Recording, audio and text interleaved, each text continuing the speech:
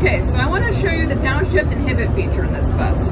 Basically, the bus will not downshift unless you are in the appropriate road speed to match the gear. It's like right now, I'm in 4th gear at 50 miles per hour, and I know the top road speed in 3rd gear for this bus is 35. So I want to shift my bus down into 3rd gear. It will not move to 3rd gear. Notice it still says 4th until my road speed gets down to the place where it can shift down into 3rd gear. And that same would go if I were to shift it down into 2nd gear. It would not go down to 2nd gear until my road speed matched.